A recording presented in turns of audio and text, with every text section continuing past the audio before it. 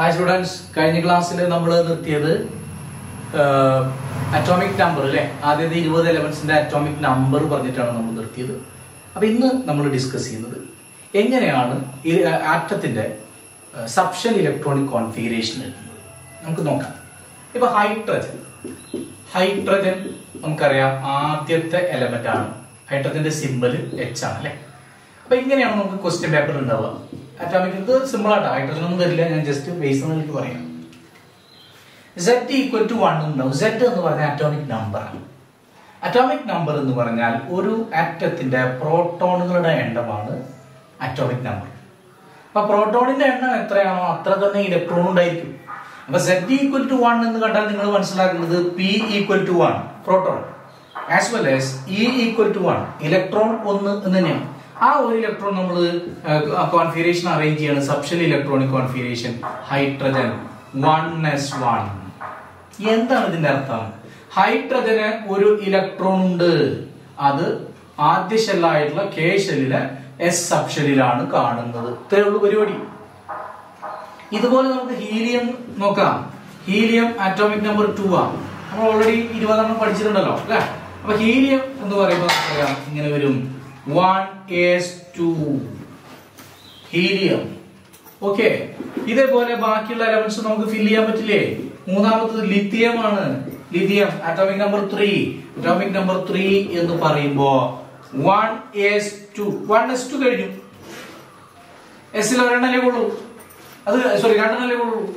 1s കഴിഞ്ഞ പിന്നെ നമ്മൾ ഇതിലേക്ക് പോകണം, നമുക്കറിയാം 2s ലേക്ക് പോകണം. ഇനി ഒരു ഇലക്ട്രോൺ ബാക്കിയുണ്ട് 2s1. ഇത്രയേ ഉള്ളൂ പരിപാടി. ഇങ്ങനെ നമുക്ക് എല്ലാത്തിന്റെയും കോൺഫിഗറേഷൻ എഴുതി കൂടെ. Beryllium, hydrogen, helium, lithium, beryllium atomic number 4. Atomic number 4 വരുമ്പോ 1s2 2s2 അല്ലെ. ഇതുവരെയുള്ളത് നമുക്ക് വളരെ സിമ്പിൾ ആണ്. എന്നാൽ ഇനി വരുന്ന കേസ് 2p-ലേക്ക് കൂടെ ഇലക്ട്രോൺ വരുന്നുണ്ട്. ബെറിലിയം, ബോറോൺ എന്ന് പറയുമ്പോൾ നമുക്കറിയാം ആറ്റോമിക് നമ്പർ 5 ആണ്. അപ്പൊ എന്താ വരിക? Boron 1s2 then 2s2. അപ്പൊ രണ്ടും 4 ഇലക്ട്രോൺ ആയി. ഇനി ഒരെണ്ണം ബാക്കിയുണ്ട് 2p1. മനസ്സിലായോ? അതെങ്ങനെ പോകും? 2p ഫിൽ ചെയ്ത് കഴിഞ്ഞാൽ പിന്നെ നമ്മൾ ഇതിലേക്ക് പോകും 3s-ലേക്ക് പോകും. 3p ഫിൽ ചെയ്ത് കഴിഞ്ഞാൽ ആ ഓർഡർ നമ്മൾ ഇങ്ങനെ കണ്ടിന്യൂ ചെയ്ത് പോവാണ് എന്നുള്ളതാണ്. ബോറോൺ കഴിഞ്ഞാൽ പിന്നെ ഏതാണ്? കാർബൺ ആറ്റോമിക് നമ്പർ 6 അല്ലെ. 1s2 2s2 2p2. ക്ലിയർ ആയില്ലേ? ഇനി ഏതാ കാർബൺ കഴിഞ്ഞാൽ?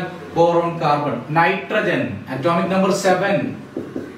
1s2 2s2 2p3. നൈട്രജൻ കഴിഞ്ഞാൽ oxygen atomic number 8. 1s2 2s2 2p4. കണ്ടില്ലേ?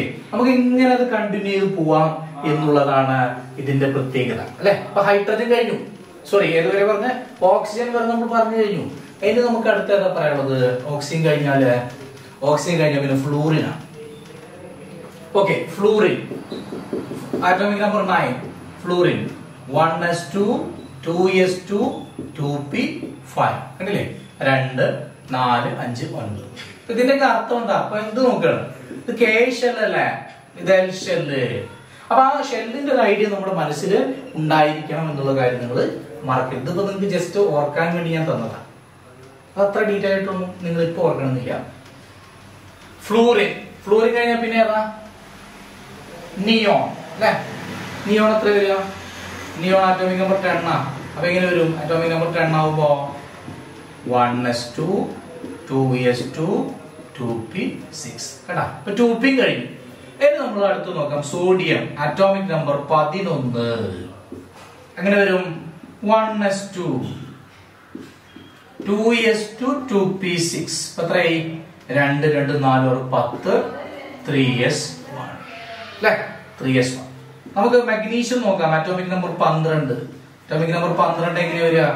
1s2 2s2 2p6 3s2. കണ്ടില്ലേ? ഈ രീതിയിൽ നമുക്ക് എല്ലാം അറേഞ്ച് ചെയ്തൂടെ? അപ്പൊ ഇങ്ങനെയാണ് നിങ്ങൾ സബ്ഷൽ ഇലക്ട്രോണിക് കോൺഫിഗറേഷൻ എഴുതുന്നത്.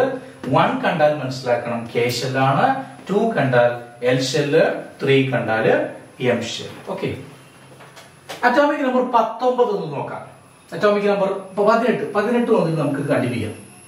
12 ഞാൻ നിർത്തിയിരിക്കുകയാണ്. പിന്നെ 13 മുതൽ നിങ്ങൾക്ക് എഴുതാൻ പറ്റൂ. ഓക്കെ, 18 മുതൽ ഞാൻ എഴുതുകയാണ്. കാരണം അവിടെ ഒരു ചെറിയ പെക്യൂലിയാരിറ്റി വരുന്നുണ്ട്. അത് നമുക്ക് എഴുതുമ്പോൾ മനസ്സിലാവും എന്താണെന്ന്.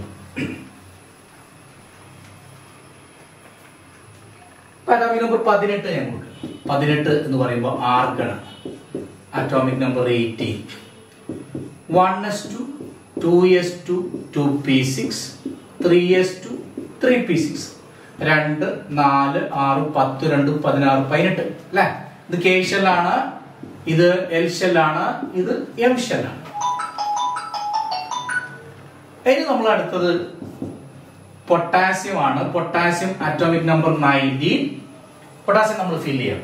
1s2 2s2 2p6 3s2 3p6.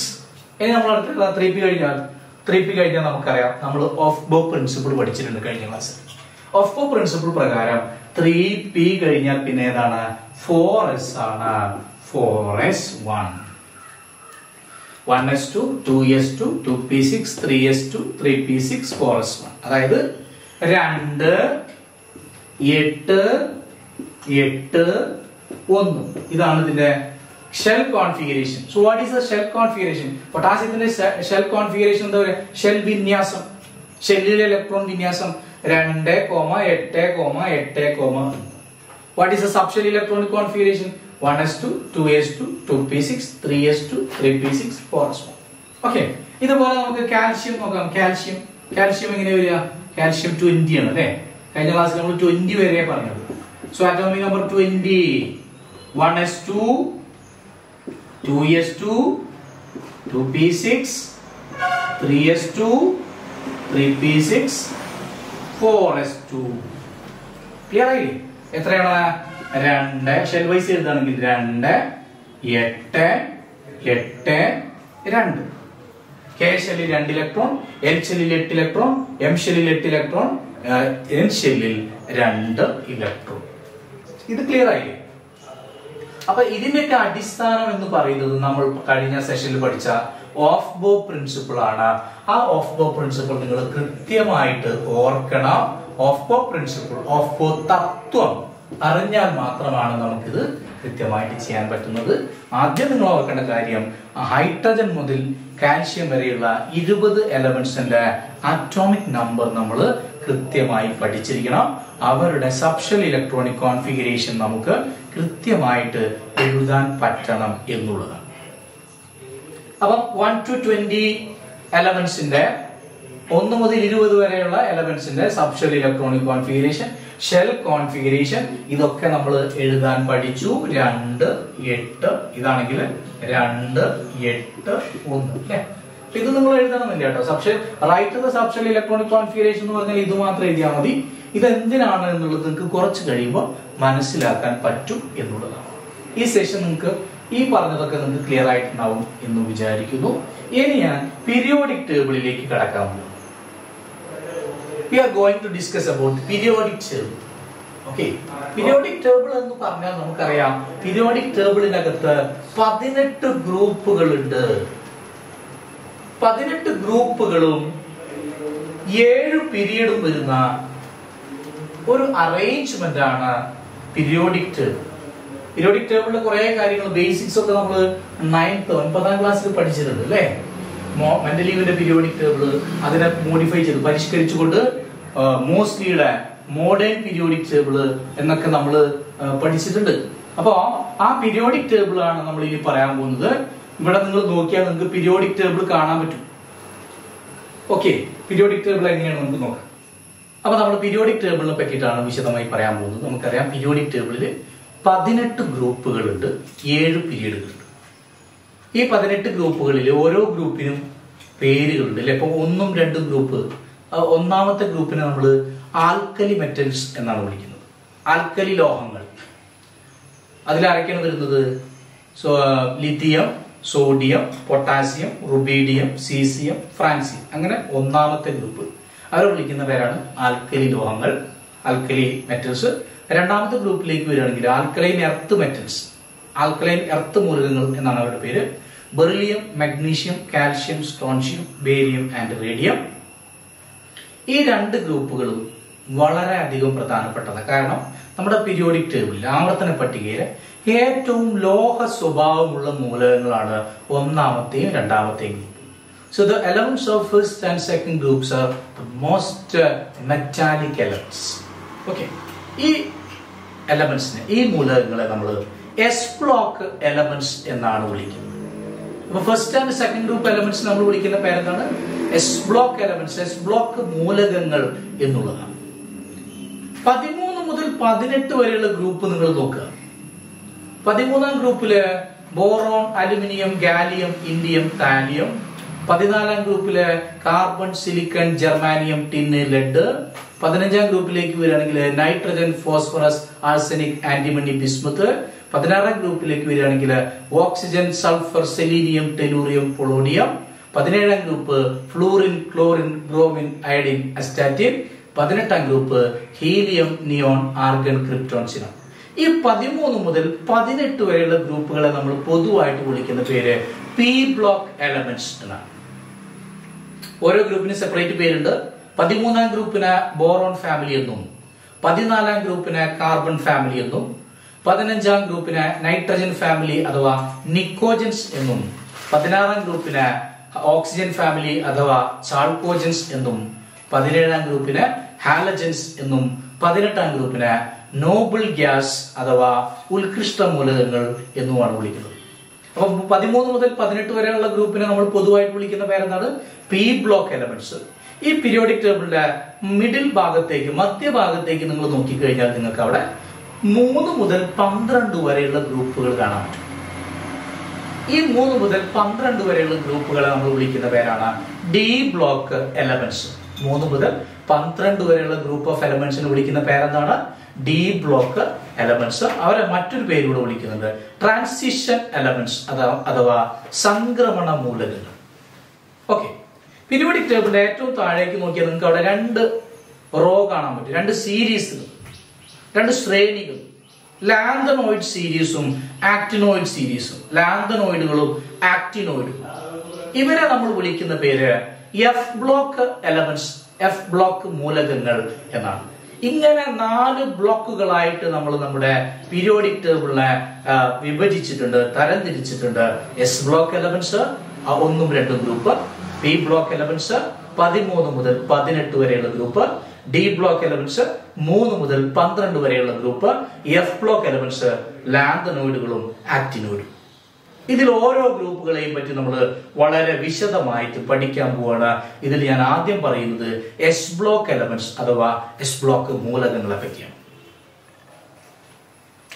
അപ്പൊ ഞാൻ നേരത്തെ സൂചിപ്പിച്ചു, എസ് ബ്ലോക്ക് എലമെന്റ്സ് എന്ന് പറഞ്ഞാൽ ഏത് എലമെന്റ്സ് ആണ്?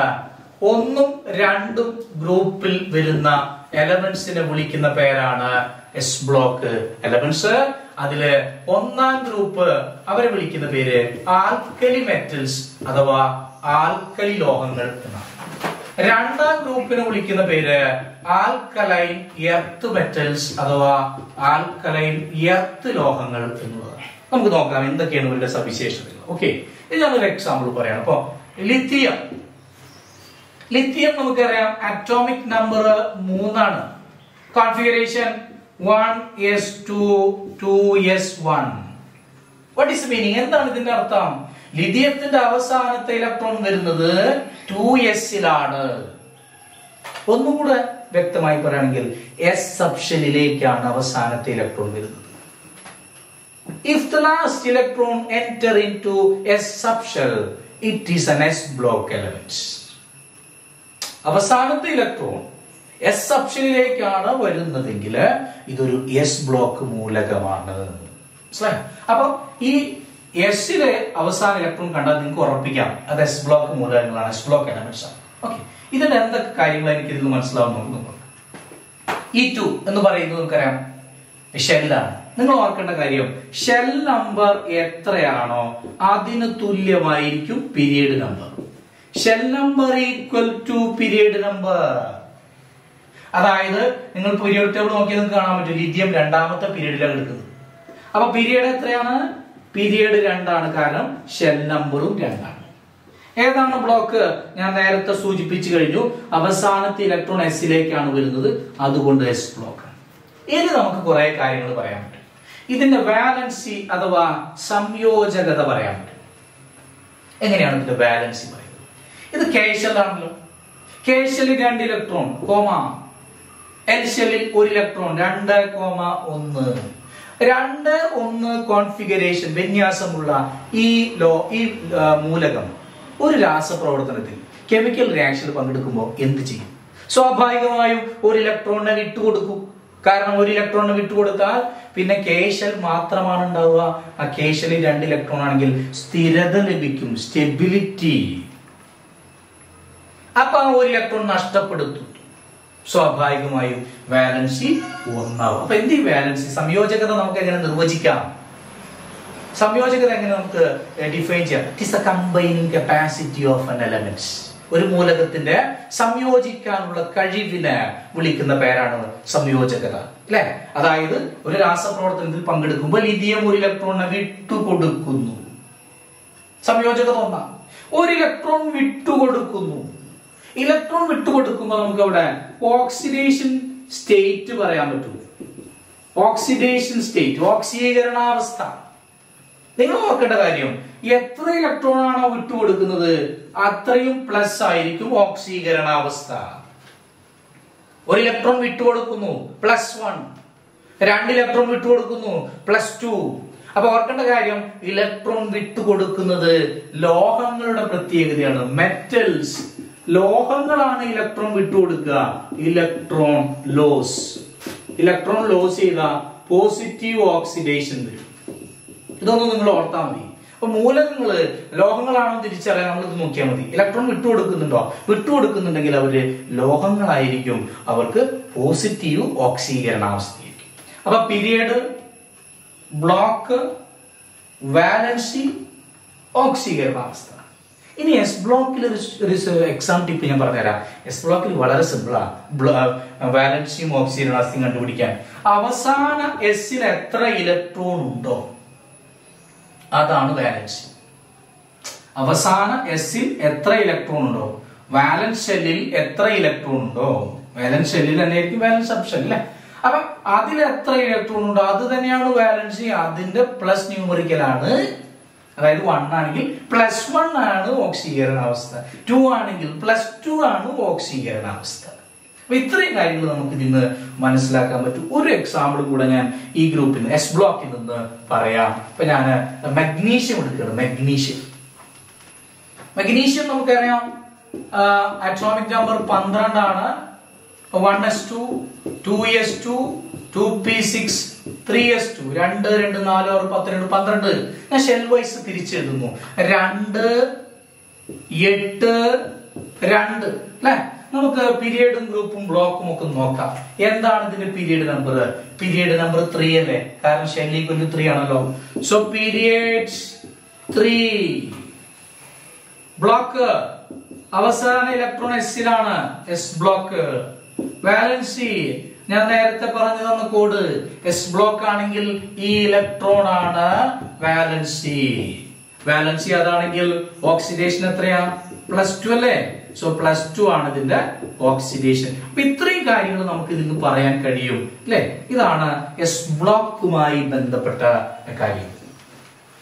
ഞാൻ പറഞ്ഞല്ലോ ഇതിന്റെ ഒക്കെ അടിസ്ഥാനം എന്ന് പറയുന്നത് നമ്മൾ കഴിഞ്ഞ ക്ലാസ്സിൽ പഠിച്ച ഹൈഡ്രജൻ മുതൽ ഹീലിയം, കാൽഷ്യം വരെയുള്ള 20 എലമെന്റ്സിന്റെ അറ്റോമിക് നമ്പർ അത് പഠിച്ചാൽ മാത്രമേ നമുക്കിത് കൃത്യമായിട്ട് പറയാൻ പറ്റൂ. നമുക്ക് പൊട്ടാസ്യം ഒന്ന് നോക്കാം. പൊട്ടാസ്യം ഒരു എക്സാമ്പിൾ കൂടെ.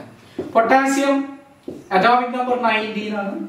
1s2, 2s2, 2p6, 3s2, 3p6. അടുത്തേതാ? p കഴിഞ്ഞാൽ 4s1 അല്ലെ. നമ്മൾ ഷെൽ വൈസ് എഴുതുന്നു. 2 k shell, 8 L shell, 8 M shell, 1 N shell. 2, 8, 8, 1. Period എത്രയാണ്? പീരീഡ് നമുക്കറിയാം 4 ആണ് അല്ലെ. ബ്ലോക്ക് എസ് ആണ്, കാരണം അവസാന electron എസിലാണ്. Valency, what is the valency? ഞാൻ ഷെൽ വൈസ് എഴുതിയിട്ടുണ്ട്. ഷെൽ വൈസ് എഴുതിയാലും ഇല്ലെങ്കിൽ നമുക്ക് വാലൻസി പറയാൻ പറ്റും, കാരണം നമുക്കറിയാം ഈ സംഖ്യ തന്നെയാണ് വാലൻസി. ഓക്സിഡേഷൻ 1 ആയതുകൊണ്ട് വാലൻസി ഓക്സിഡേഷൻ എത്രയായിരിക്കും? +1 ആയിരിക്കും എന്നുള്ളത്. അപ്പൊ ഇത്രയും കാര്യങ്ങൾ നമുക്ക് പറയാൻ കഴിയും. ഇങ്ങനെയാണ് എസ് ബ്ലോക്കിൻ്റെത് കണ്ടുപിടിക്കുന്നത്. അപ്പൊ എസ് ബ്ലോക്ക് എല്ലാവർക്കും ഓക്കെ ആണല്ലോ. അപ്പൊ മെറ്റൽ ആണെന്ന് നമ്മൾ എങ്ങനെ മനസ്സിലാക്കുക? പോസിറ്റീവ് ഓക്സിഡേഷൻ ആണെങ്കിൽ മെറ്റൽ ആണ്. ഇതാ 2 8 8 1 ഈ ഒരു ഇലക്ട്രോൺ വിട്ടുകൊടുത്താൽ സ്റ്റെബിലിറ്റി സ്ഥിരത കിട്ടും. അപ്പൊ ഇലക്ട്രോൺ വിട്ടുകൊടുത്താൽ പോസിറ്റീവ് ഓക്സിഡേഷൻ വരും. 2 8 2 അല്ലെ 2 8 2 2 8 2 എന്ന് പറയുമ്പോൾ അതിന്റെ വാലൻസി 2 വരും, ഓക്സിഡേഷൻ 2. കാരണം 2 8 2 ഈ രണ്ടെണ്ണം വിട്ടുകൊടുത്താൽ സ്റ്റെബിലിറ്റി. ഈ രീതിയിൽ നമുക്ക് S block എലമെന്റ്സിന്റെ valency, oxidation state ഇതൊക്കെ കണ്ടുപിടിക്കാൻ പറ്റും. ഓക്കെ, അപ്പൊ ഇന്ന് എസ് ബ്ലോക്കിന്റെ ഈ ഭാഗം നിങ്ങൾക്ക് വളരെ ക്ലിയർ ആയിട്ട് മനസ്സിലായിട്ടുണ്ടാവും എന്ന് വിചാരിക്കുന്നു. അപ്പൊ നിങ്ങൾ ചെയ്യേണ്ട കാര്യം, ഫസ്റ്റ് നമ്മൾ ആറ്റോമിക് നമ്പർ 1 മുതൽ 20 വരെയുള്ള എലമെന്റ്സില് എസ് ബ്ലോക്കിൽ വരുന്നത് ഏതൊക്കെയാണെന്ന് നമുക്കറിയാം. ഏതൊക്കെയാണ്? Lithium, lithium, sodium, potassium, rubidium, caesium, francium, അതുപോലെ beryllium, calcium, magnesium, strontium, barium, radium. ഇവരുടെയൊക്കെ കോൺഫിഗറേഷൻ അറ്റ്ലീസ്റ്റ് ഓരോ ഗ്രൂപ്പിൽ ഒരു 3 പേരുടെയും കോൺഫിഗറേഷൻ നിങ്ങൾ എഴുതിയിട്ട് ഈ പറയുന്ന സാധനങ്ങൾ കണ്ടുപിടിക്കാൻ പറ്റുന്നുണ്ടോ എന്ന് നോക്കുക. ഓക്കെ, അപ്പൊ ഇതാണ് എസുമായി ബന്ധപ്പെട്ടത്. വളരെ സിമ്പിൾ ആണ് എസ്. പിയിലേക്ക് വരുമ്പോൾ കുറച്ചുകൂടെ കൺഫ്യൂഷൻ ഉണ്ട്, ഡി കുറച്ചും കൂടെ കോംപ്ലിക്കേഷൻസ് ഉണ്ട്. അപ്പോൾ ഇത് കൃത്യമായിട്ട് നിങ്ങൾ പഠിക്കുക. മെറ്റൽ എങ്ങനെയാണ് ഐഡന്റിഫൈ ചെയ്യുക എന്നുള്ള കാര്യം ഓർക്കുക. ഷെൽ വൈസ് എഴുതാൻ പഠിക്കാം. പീരിയഡും ഷെല്ലും ബ്ലോക്കും ഐഡന്റിഫൈ ചെയ്യുന്നത് എങ്ങനെയാണെന്ന് മനസ്സിലാക്കുക. മറ്റു കാര്യങ്ങൾ നമുക്ക് അടുത്ത സെഷനിൽ പറയാം. എസ് ബ്ലോക്ക് കണ്ടുപിടിക്കുന്നത് എങ്ങനെയാണെന്ന് മനസ്സിലായിട്ടുണ്ടാവും. ഇതുമായി ബന്ധപ്പെട്ട് നിങ്ങൾക്ക് എന്തെങ്കിലും ഡൗട്ട്സോ മറ്റോ എന്തെങ്കിലും ഉണ്ടെങ്കിൽ കമന്റ് ബോക്സിൽ നിങ്ങൾക്ക് ഇടാം. അടുത്ത ക്ലാസ്സിൽ നമ്മൾ പി ബ്ലോക്ക് മുതലുള്ള ഒരു ടോപ്പിക്കുമായിട്ട് വീണ്ടും കണ്ടുമുട്ടാം. Thank you.